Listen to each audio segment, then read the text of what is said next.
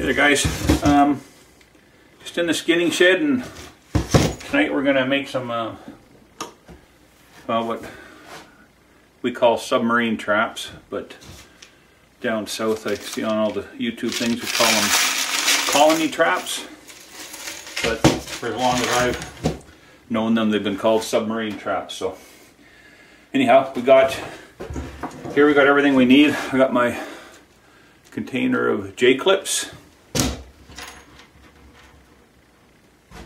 See these little guys here? And they fit right inside here. This is a J-clip pliers. So you put your J-clip, it's for fastening this wire screen together. So you've got your J-clip pliers, your J-clip. You just put the two pieces of wire that you're connecting there in. It curls down and around and then locks in place like so. Okay, so that's how we attach the things. Got our side cutters, and down here our mesh. This is the 1x1 welded galvanized mesh. It's 36 inches. You can get it in 30 inch, 24 inch, whatever you want to use. It's depending on the size of the trap you're going to make. Now you've got different kind of traps. You have your round units with a metal funnel on the end. You've got your square traps. The ones I'm going to make is going to be a 12-inch square trap with it's going to be a funnel, but it's a square funnel, not a round funnel like metal. And I'll do another one after with the metal, and then I will do one with the flat ones, the square ones with the flip doors, the little doors that open up. Those are the ones you see mostly on the YouTube videos. But so different ways you can do it. You can take one piece that's 48 inches long, cut it off, and then just make your bends so that it makes a completely square, and you only have to clip one side together, make one joint. Or you can use 12-inch pieces, 4 of them, and attach them accordingly. The nice thing about that is you can take the funnels off at the end and collapse the trap, and it doesn't take up so much space if you have to carry it. And that's probably what I'm going to do with these, because this way I can carry them into my trap line. They don't take so much room up, and then I can just reassemble them in the bush. Okay, so I'm going to get the pieces cut off, and then we'll get the film back going on and do the putting the thing together. Okay. Okay, so you see here we got all 4 of our pieces cut out. So you're 36 inches long, 12 inches wide, and I've got the first one here put together. Now, when I use these J-clips, I put one every 4th hole. You put 2 on the end, and that if at least one spot has 2, that stops it from sliding too much, which isn't a big deal if it does. It'll just make it a little easier after.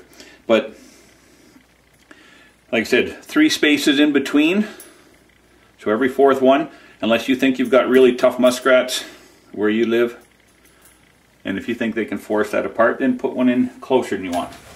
So now that's got the one joined together with the other one, and now I will do the same thing with this one. The one thing I do want to mention is these pieces that, like the lengthwise runners that you're attaching together, put them on the inside so that it's easier for you to attach. I'll show you here. Okay, I'll just grab a J-clip and show you what I mean. That's just a little thing that, you see, this way the 2 runners stick right together and you can clip it easy.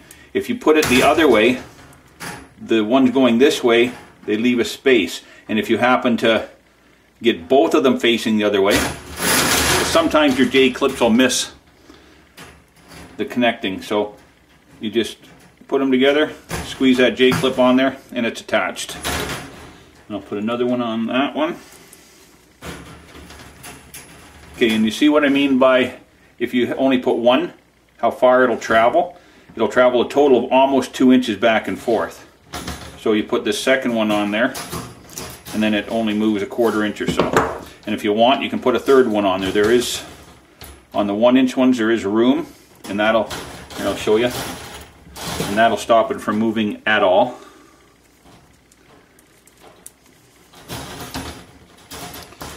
Sometimes it's a tight squeeze to get that third one in there, but we'll see if we can do it. There you go. Now it can't move at all. It's as tight as it's going to get. So now I'll finish attaching this one and the final one, and then I'll turn the camera back on. All right. Okay, so here we are. We got the 4 pieces all put together. You see, this is what it folds down to, and you just open her up and you've got a 12-inch square trap. Now we just got to add the square funnels at the end, or if you wanted to, you could put the flapping door on it, but I wouldn't do a 12-inch deep one. I'd put it 12 inches wide, maybe 6 inches or 8 inches deep, if you're going to just put one of the flip doors on it. 12-inch doors, a little bit more weight than you probably want in there. But anywho, this is the main body of the trap. You know, there's a few things you still got to do. I generally put a spacer in here, 12 inches high, 11 inches wide, attach it on there. It'll lay flat right in here, like on the inside. When you transport it, you just stand it up, attach it up here with a piece of wire, and I'll show you that after. And that holds the whole thing very solid, perfectly rigid, and then you can get your funnels in there and stuff. And then we got to, you know, cut a door in the top also.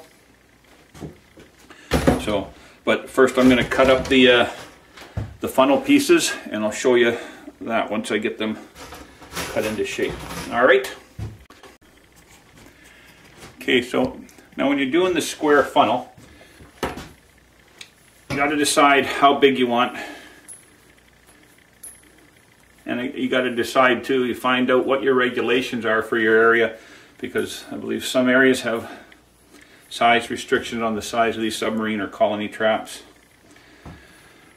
But see, this here, 36 by 12 inch piece again, this will make 1/2 of a funnel. I've cut the other pieces out already. So this is with the 2 pieces put together so far. I got to add the other 2 on. I'm going to have a 6 inch and a 5 inch opening at the end with a door on it. Now this is 17 inches across here, because what happens, you got 36 inches, you cut in the center, you cut the center 2 inches out, because if you just cut 1 inch, you're going to have an 18 and a 17 obviously, so you want them to be the exact same size. And now I'll show you how you cut this down to, and if you wanted a longer funnel, you just make this 14 inches instead. You know, if you wanted a more gradual funnel, this one here, you know, is going to be a fairly blunt angle. You know what I mean? It's not going to be a long skinny funnel, it's going to be a short flat one. So you could just, if you wanted a longer funnel, you just add 4 inches on. The more you add on, the less space in between inside your trap there's going to be. So now here, to get the funnel shape, you do, I started this one at 2 inches up. You cut this side, then here, where are we? Okay, and then right here again, then 2 snips up, 1 over, 2 up, 1 over again, 2 up, one over, and the last one we do 1 and 1. Okay, so now that's going to give you the angle for your funnel, you see. Okay, there, you can see it better like that. Now we do the same thing on the other side. We just go, okay, 2, 4, 6, 8, 10, 12, 14, 16, 17 inches right there. And make sure you do it 17.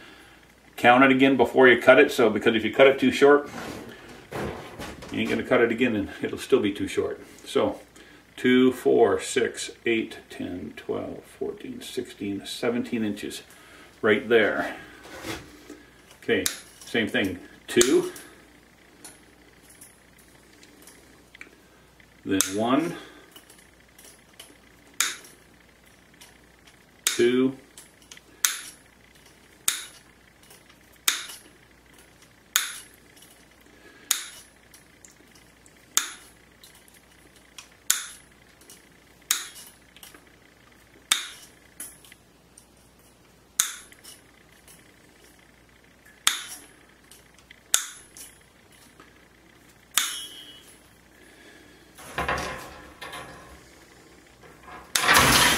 and then we trim off this piece. And see, this leaves you with your 5-inch door. Now a 4-inch door is plenty big enough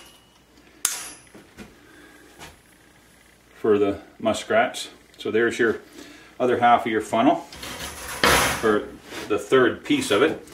So you see you got these two. You just join them on here with your J-clips like so. And I'll cut the other piece out of here and then show you as I join them all together. Okay? Okay, so right now I'm going to join these last 2 pieces together, and then I'll join all 4 of them together. So what I'm going to do, I'm just going to start, hook these 2 right here.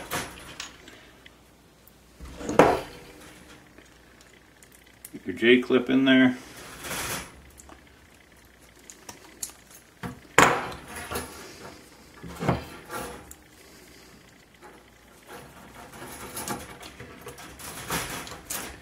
Okay, so now we're going to open it up and get these.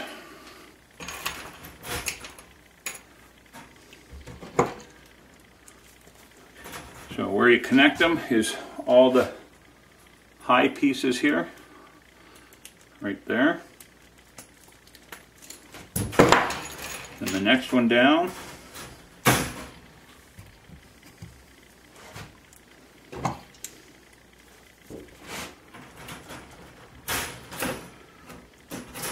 This is where you gotta just make sure you get them close enough together that you don't miss the one piece of metal in the clip.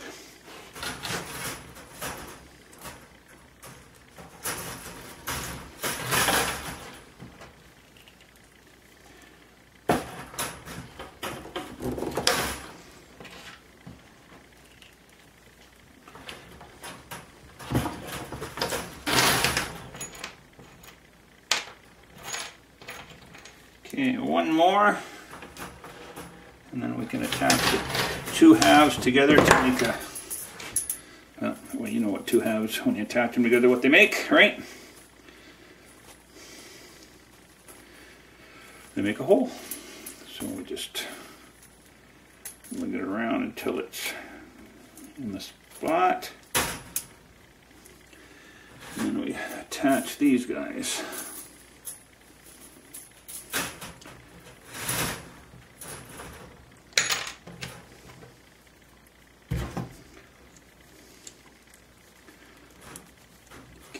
Up here.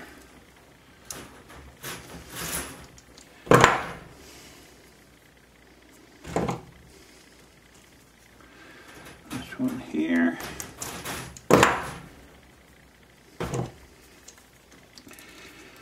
And so on.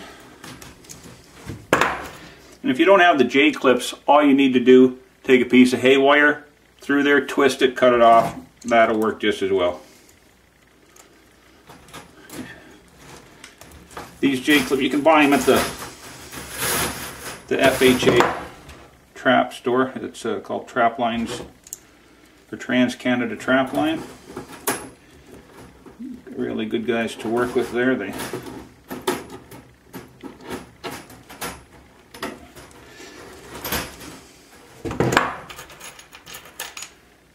got lots of gear and just about anything anybody needs.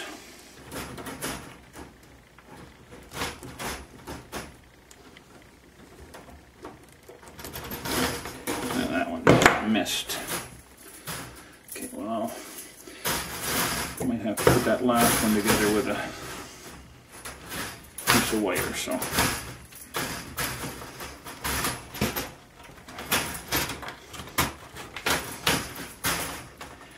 Now the last connectors.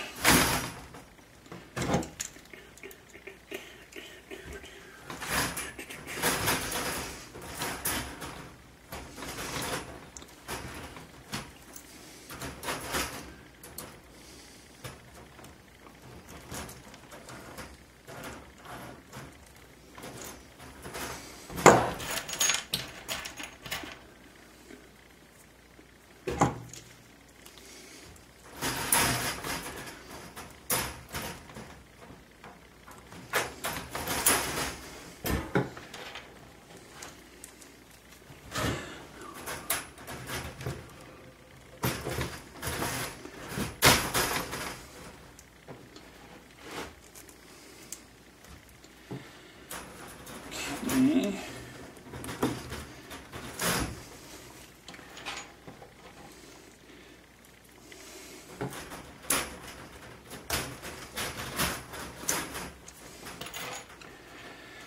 And the thing about using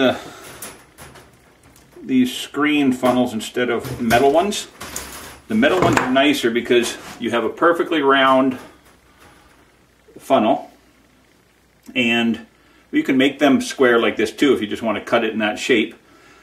But the thing is, you spray paint them black, and then there's a little hole right in the center, and that is just it looks like a muskrat den. They just see that hole through the blackness, and they aim right for it.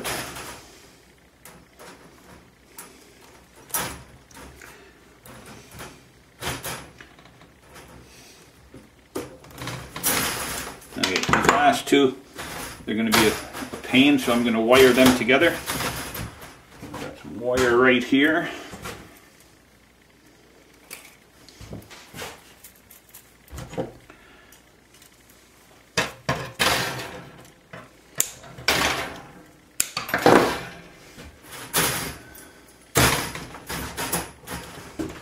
You don't want to leave too big of a hole there.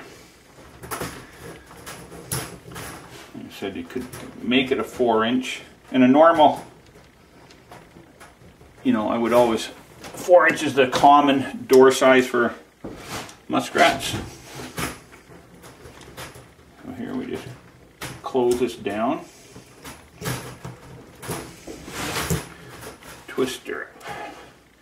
Now you don't want to twist this wire so hard that you break the weld on the screen, okay? So just make sure you don't over twist. Just once around is plenty good. Snip off the end. And same thing on this side.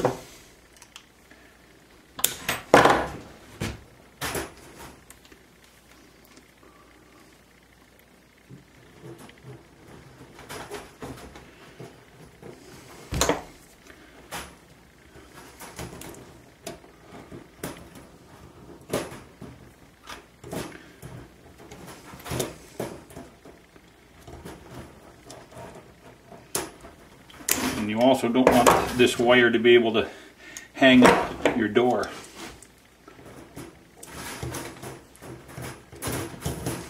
And one more right here, and then we're good to go.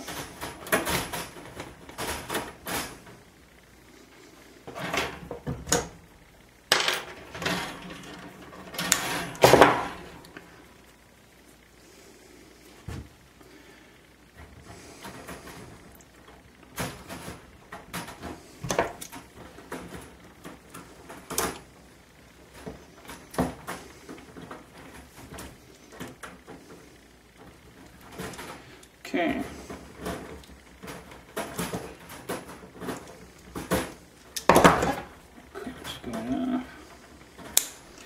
So now that's one funnel. Now remember, this is a 12-inch square trap.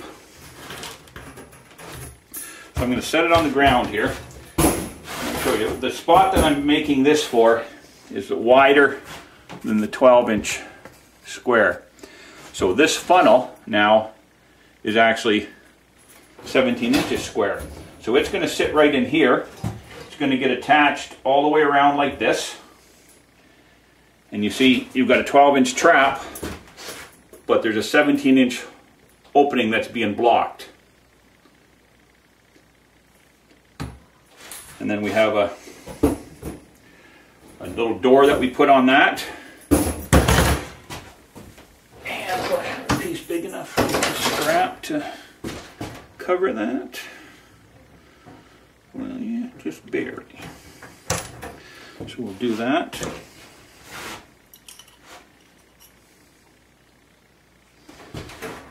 This is going to be right here.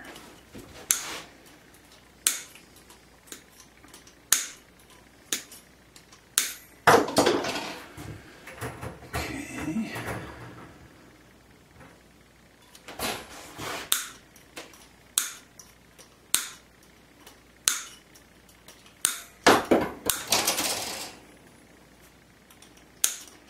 Just trim this thing up, and then when we put the door on, we don't tighten the J-clips down really tight. We don't want it to be, you know, overly stiff. So what we'll do is just put 3 J-clips on pretty loosely. Well, it'll be actually 5 because we'll put. Again, turn it around so that the wire is pretty loose.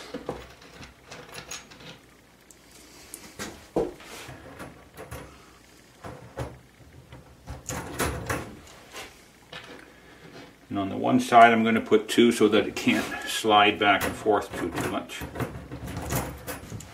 And then 1 in the middle.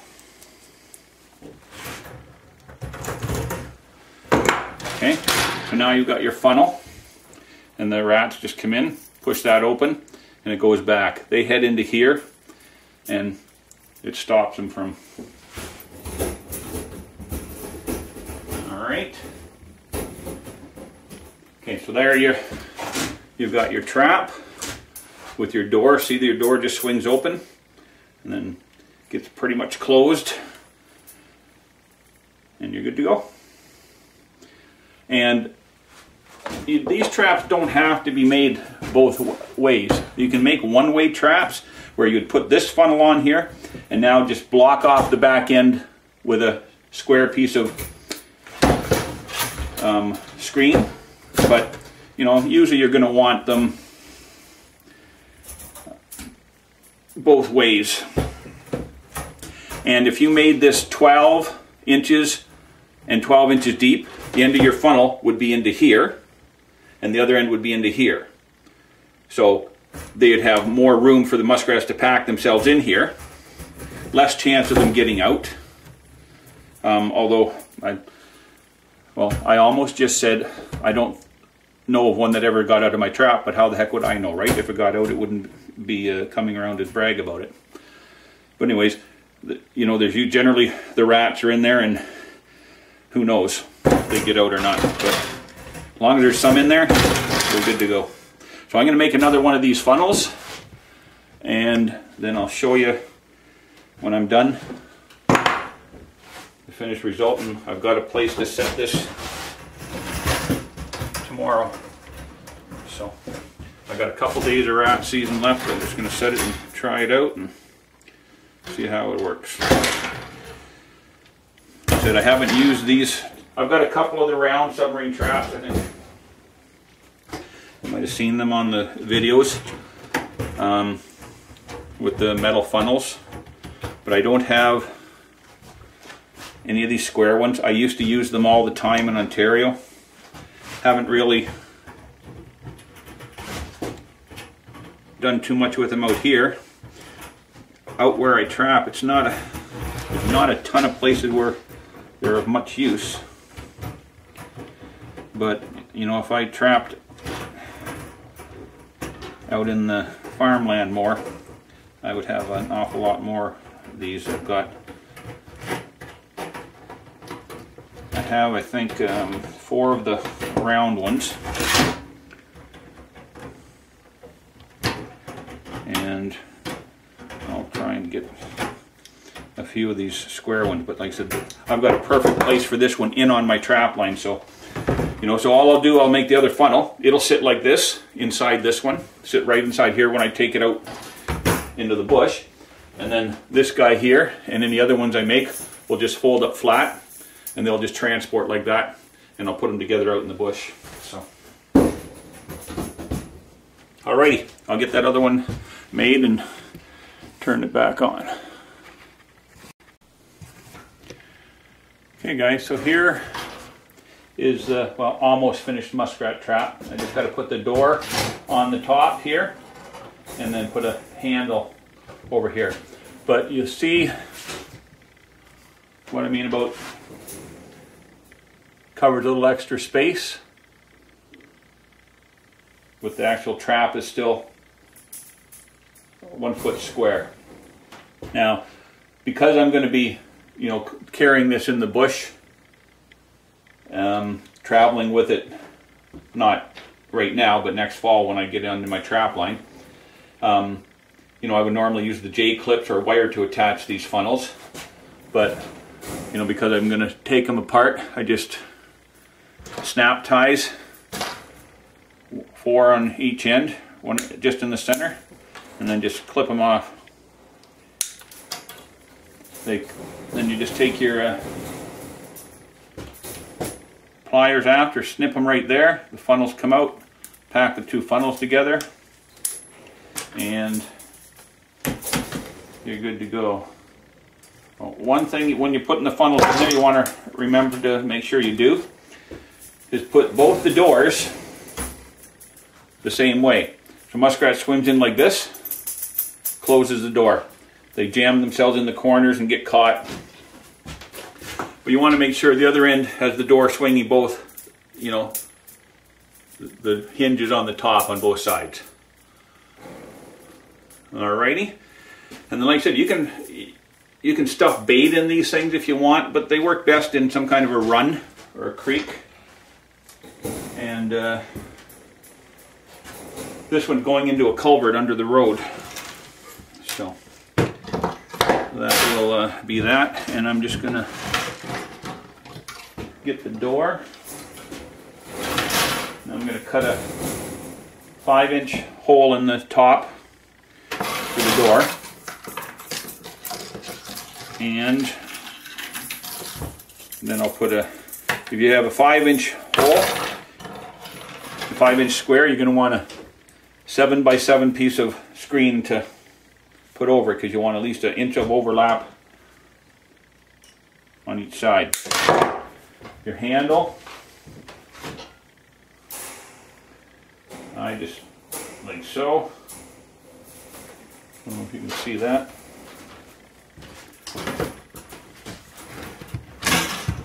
Okay, it's just a piece of wire in the middle, wrapped around. The other end, same thing into here.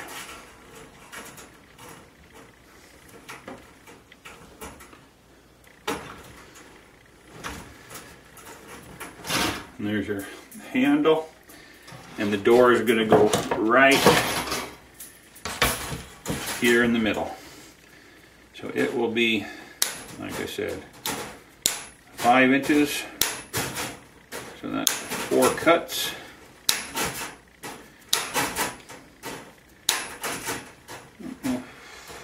See, you want it 5 because 4 is just your hands end up getting scratched all the crap on these things.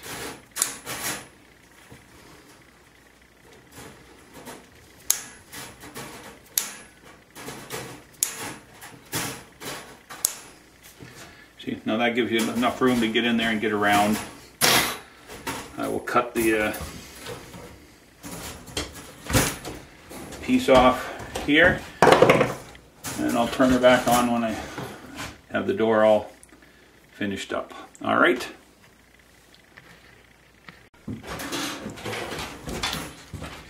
Okay, so we got our door cut, and you're going to want, you go back. Here's the edge. Just go back an inch, like so, and a couple of J-clips, or if you wanted to, you could use your snap ties for this. But since these J-clips or snap ties aren't expensive, but they cost more than a J-clip, so. And I have J-clips, so I'll just use them.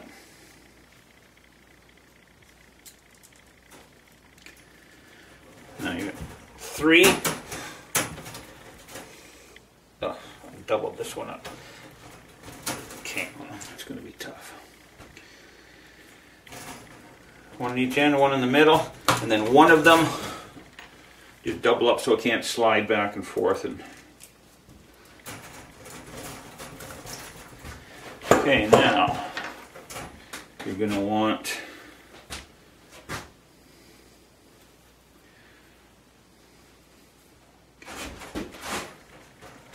this here will be your wire to hold the door closed.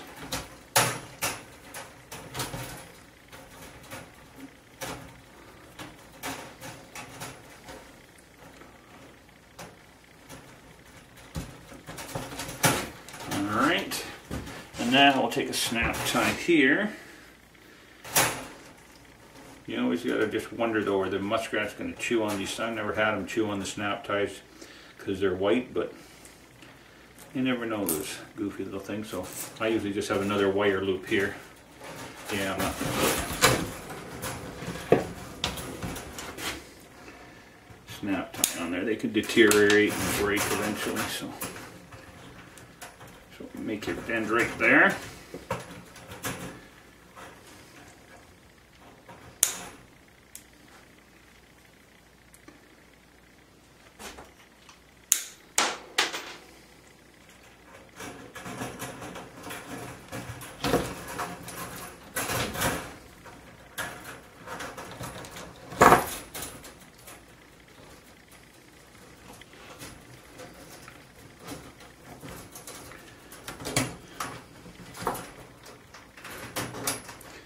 So then your wire just goes through your little latch like so.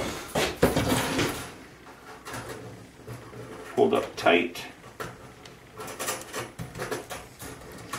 There, and your door is held shut. And perhaps done. Now what I would do if I had more time, but I'm going to set this tomorrow so I don't have the time. But when I'm doing this ahead of time, this would get spray painted with a flat black paint, just so that shininess is gone.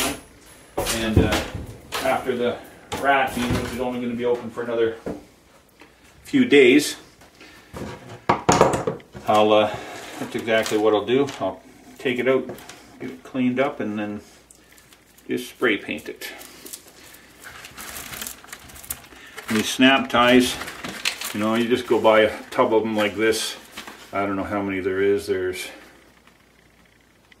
650 in here for $10, so not going to break you. All right, so that's the one version of a submarine, aka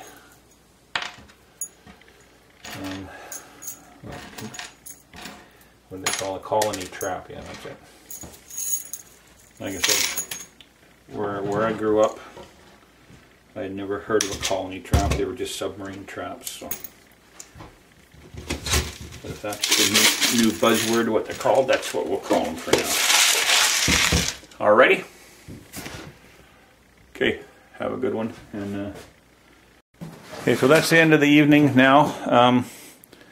I was going to do a little bit more stuff, but apparently it's getting late. My wife just phoned me from the house. I'm in my skinning shed. She just phoned me from the house, and since I gotta get up at 5:30 to go to work, and it's 1 o'clock now, she says I better get in the house. So anyways, we're out of here. Good night.